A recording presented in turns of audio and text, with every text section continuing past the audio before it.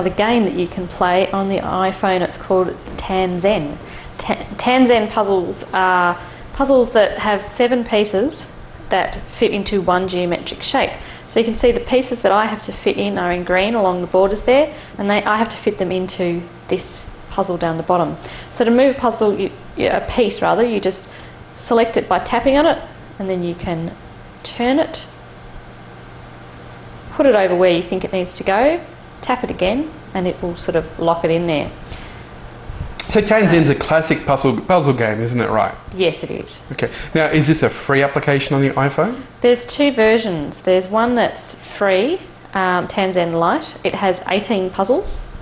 And there's another version that you can pay for, which has 315 puzzles. Okay. So my advice would be to get the Lite version for free.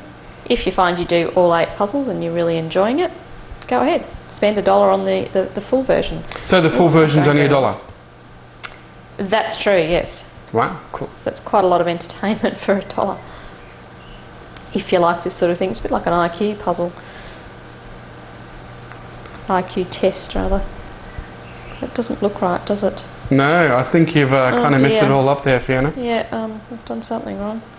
All right, we'll let Fiona continue on with her Tanzen puzzle. That's Tanzen on the iPhone.